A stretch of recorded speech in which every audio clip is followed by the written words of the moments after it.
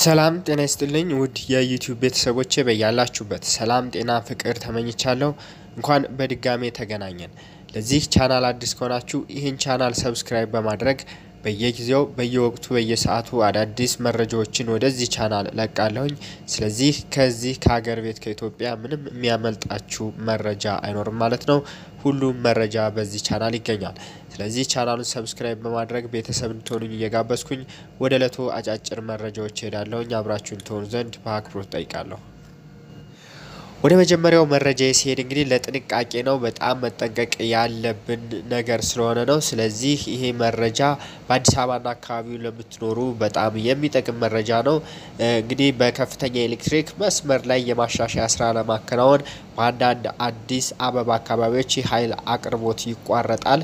ስለዚህ በጣም መጠንቀቅ አለብን ምክንያቱም ትንሽ መብራቱ ሊቆይ ስለሚችል አስቀድመን መጠንቀቅ ካለብን ይሄ መረጃ በተለይ አዲስ አበባ አካባቢ የምንኖር ይጠቅመናል ይጠቅማችኋል በሚል ነው እንግዲህ ይሄን መረጃ ላደርሳችሁ ያሰብኩት በዚህ መሰረት እሁድ ሐምሌ 28 ቀን 2011 ዓ.ም በጎተራ ላንቻ በግሎባል ሆቴል በጨርቆስ ቤተክርስቲያንና አካባቢዎቻቸው ከጧቱ 1 ሰዓት እስከ ቀኑ 7 ሰዓት በተመሳሳይ ቀን ከጧቱ 1 ሰዓት እስከ ቀኑ 10 ሰዓት ድረስ በአፍሪካ ህብረት በመቻሬ በካርላ አደባባይ በሜክሲኮ በትንባሆ ሞኖፖል በሳር ቤት በቴሌ መብራት በጀርባ በቄራ በ43 መዝናኛ በጎፋ ገብርኤል በቡልጋሪያ ማዞሪያ በአይናለም ሜዜ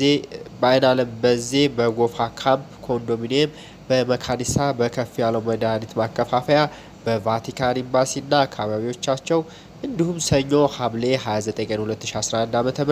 በቦሌ መድኃኒዓለም በአያት ሆስፒታል በብራስ ሆስፒታል በሚሊኒየም አዳራሽ በቦሌ ሚኒና አካባቢዎቻቸው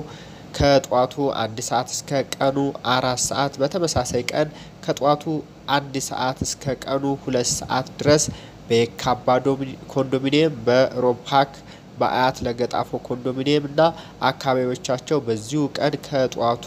1 ሰዓት እስከ ቀኑ 10 ሰዓት ድረስ በኮቶቤ ደህንነት በኮቶቤ 02 በጉርድ ሾላ በቴሌፊት ለፊት በፀሐይ ሪል ስቴት በአምባሳደር ሪል ስቴት እና አካባቢዎቻቸው እንዲሁም ማክሰኞ ሐምሌ 30 ቀን 2011 ዓ.ም በኤረር በጎሮ ሰፈር በጎሮ ገብርኤል በኤረር ድልድይና አካባቢዎቻቸው ከጧቱ 1 ሰዓት እስከ ቀኑ 7 ሰዓት ድረስ በከፍተኛ መስመር ላይ የማሻሻያ ስራ ለማከናወን ሲባል የኤሌክትሪክ ኃይል አቅርቦት የሚቋረጥ መሆኑን አውቃችሁ ክቡራን ደንበኞቻችን ከወዲሁ አስፈላጊውን ቅድመ ዝግጅት እንድታደርጉ በአክብሮት እንጠይቃለን ሲል የኢትዮጵያ ኤሌክትሪክ ኃይል ኮርፖሬሽን አስታውቋል እንግዲህ ውድ ተከታታዮቼ በተለይ በአዲስ አበባና ዙሪያው አካባቢ የምትኖሩ ይህንን መረጃ ይጠቅማችኋል ብዬ ነው ወደ እናንተ ያደረስኩት ስለዚህ ከወዲሁ ጥንቃቄ እንድታደርጉ በሚል ነው ያደረስኳችሁ እንግዲህ ይህን ሰምታችሁ እናንተም ጥንቃቄ እንደምታደርጉ ተስፋ አደርጋለሁ በዚሁ ሌሎች አጫጭር መረጃዎች አሉኝ እነዚህን መረጃዎች ተከታተሉኝ ዘንድ በአክብሮት ጠይቃለሁ ወደ መረጃዎች ሄዳለሁ ወደሚቀጥለው መረጃ ሲሄድ 553 ኢትዮጵያውያን ከሳውዲ አረቢያ ወደ ሀገራቸው ተመልሰዋል በሳውዲ አረቢያ ዲዛን ግዛት ኢዊና ሲጅንአም በተሰኙ እስር ቤቶች ታስረው የነበሩ 280 ኢትዮጵያውያን ትናንት ከሌሊቱ በ8 ሰዓት ከ30 ወደ ሀገራቸው ተመልሰዋል ኢትዮጵያውያኑ ከ5 አመት እስከ 30 አመት ድረስ እስር ተፈርዶባቸው የነበሩ ሲሆን የኢትዮጵያ መንግስት ጅዳ በሚገኘው የኢፌዴሪ ቆንስላ ጀነራል ጽፈት ቤት በኩል የሳውዲ መንግስት ምህረት እንዲያደርግላቸው በተደረሰው ስምምነት መሰረት ከዓለም አቀፉ የስደተኞች ድርጅት ጋር በመተባበር ወደ ሀገራቸው እንዲመለሱ ተደርጓል ማለት ነው ኢትዮጵያውያኑ ቦሌ ዓለም አቀፍ አየር ማረፊያ ሲደርሱ በውጭ ጉዳይ ሚኒስቴር የኮንሱላር ጉዳዮች ዳይሬክቶሬት ጀነራል አቶ ዮሐንስ ሾዴ እና ሌሎች አካላት በተገኙበት አቀባበል ተደርጎላቸዋል በተመሳሳይ በጅዳና ጂዛን ግዛት ያለ ህጋዊ የጉዞ ሰነድ ይኖሩ የነበሩ 273 ኢትዮጵያውያን ረቡዕ ማታ ወደ ሀገራቸው ተመልሰዋል ከነዚህ ተመላሾች ውስጥ 75ቱ ሴቶች ሲሆኑ ቀሪዎቹ ወንዶች ናቸው የውጭ ጉዳይ ሚኒስቴር ከሚመለከታቸው ባለድርሻ አካላት ጋር በመተባበር በተለያዩ ሀገራት በእስር ላይ የሚገኙ ኢትዮጵያውያንን በማስፈታት በህገወጥ መንገድ የሚኖሩም በፈቃደኝነት ወደ ሀገራቸው እንዲመለሱ ከፍተኛ ስራ እየሰራ እንደሆነ ከውጭ ጉዳይ ሚኒስቴር ቃል አቀባይ ጽፈት ቤት የተገኘው መረጃ ያመለክታል ወደ ሌላ መረጃ ሳልፍ በአምስቱም የአዲስ አበባ መውጫና መግቢያ በሮች አርሶ አደሮች ምርታቸውን የሚያስቀምጡባቸውንና ለገበያ የሚያቀርቡባቸውን ማዕከላት ለመገንባት መታቀዱን የከተማ አስተዳደሩ አስታውቋል። የከተማዋ ነዋሪዎችን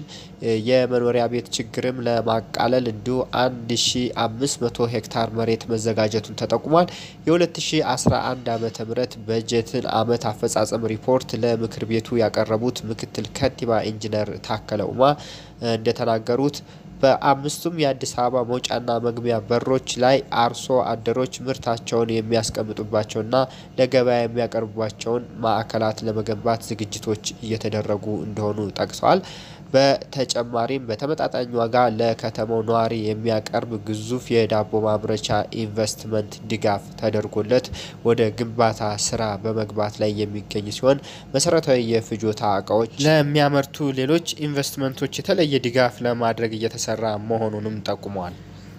በአራቱ የምስራቅ ኢትዮጵያ ተጎራባች ክልሎችና በድሬዳዋ ባለፉት 2 ወራት 674 መሳሪያዎችና ከ28000 በላይ ጥይቶች መያዛቸውን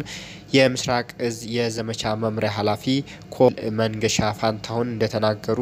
የሐረሪ የመንግስት ኮሙኒኬሽን ጉዳዮች ቢሮ አስታውቋል። በመረጃው መሰረት የተፈናቀሉ 120,000 የሚጠጉ አባወራዎች ወደ ቀያቸው መመለሳቸውን በህገወጥ መንገድ ወደ ውጭ ሀገር ሊጓዙ የነበሩ 2894 ዜጎች ወደ መጡበት እንዲመለሱ መደረጉን ኮሎኔል መንገሻ ፋንታሁን ተናግረዋል። በሐረር በመካሄድ ላይ በሚገኘው የሐረሪ የኦሮሚያ የሶማሌ የአፋርና የድሬዳዋ የጸጥታ ምክር ቤት የምክክርና የሰላም መድረክ የመከላከያ ሰራዊትና የፌዴራል ፖሊስ አመራሮችን ጨምሮ የክልሎቹ የጸጥታ ተቋማት ኃላፊዎች ተገኝተዋል። የ12ኛ ክፍል የፈተና ውጤት አስመልክቶ በተለያዩ ማህበራዊ ሚዲያዎች የሚለቀቁ መረጃዎች ሐሰት መሆናቸውን የፈተናዎች ኤጀንሲ አስታውቋል። ሀገር አቀፍ የትምህርት ምዘናና ፈተናዎች ኤጀንሲ እንዳስታወቀው የ12ኛ ክፍል ውጤት በቅርቡ ይለቀቃል የሚለው መረጃ መሰረተ ቢስ ነው ብሏል። የኤጀንሲው የህዝብ ግንኙነት ኃላፊ አቶ ረዲ ሺፋ ለኢትዮ ኤፍኤም እንዳረጋገጡት ኤጀንሲው የፈተናዎቹ ውጤት ይፋ የሚሆንበት ቀን አልተወሰነም ብለዋል። በተለያዩ የማህበራዊ ሚዲያዎች ውጤቱ ተለቋል፣ በዚህ ቀን ይለቀቃልና ሌሎች መሰል መረጃዎች ሐሰት እንደሆኑ አቶ ረዲ ተናግረዋል። ተማሪዎቹም ሆነ ህብረተሰቡ ከተሳሳተ መረጃ ራሱን እንዲጠብቅ ኃላፊው ጠይቀዋል። በቀጣይ ኤጀንሲው የ10ኛና የ12ኛ ክፍል የፈተና ውጤት ይፋ የሚሆንበትን ቀን ለመገናኛ ብዙሃን በይፋ ያሳውቃል ብለዋል። በዚህ መሰረት እንግዲህ ህብረተሰቡ እንዳይጭበረበር በተለያዩ ዌብሳይቶችና በተለያዩ የሶሻል ሚዲያ አውታሮች ራሱን ከእንደዚህ አይነት ነገር እንዲጠብቅ አሳስበዋል። እንግዲህ የተከበራችሁ ውድ የዩቲዩብ ቻናል ተከታታዮቼ ለጊዜው ያስኳቸው መረጃዎች ይህን ይመስላሉ። ከቆይታ በኋላ በሌሎች አዳዲስና ተጨማሪ መረጃዎች ተመልሼ እመጣለሁኝ። ስለተከታተላችሁኝ በጣም እያመሰገንኩኝ ለጊዜው አመሰግናለሁኝ። በሰላም ያገናኘን። ለዚህ ቻናል ግን አዲስ ከሆናችሁ ይህን ቻናል ሰብስክራይብ አርጋችሁ በጣም አዳዲስ ወቅታዊና ጠቃሚ መረጃዎችን ወደዚህ ቻናል ስለምለቅ ምንም ያመልጣችሁ ነገር አይኖርም። ስለዚህ ቻናሉን ሰብስክራይብ እንድታደርጉ እየጠየቅኩኝ በዚሁ ሰናበታለሁኝ። በሰላም ቆዩኝ። በሰላም ያገናኘን። ቻው።